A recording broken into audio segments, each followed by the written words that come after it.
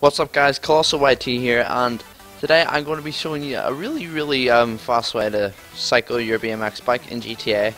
Apart from the fact that it does look retarded, it is really fast. It's a lot faster than just cycling. So what it is guys, it is jumping, well just constantly jumping, and try to keep the analog stick pointing as far forward as you can because that will keep it straight.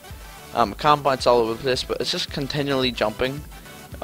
In first person view though, it does look awful, so I wouldn't recommend going into first person view when you're doing this, but if you're in some sort of BMX race and there's a big long straight, this is a good way to get ahead. The runway test shows here that is a lot faster.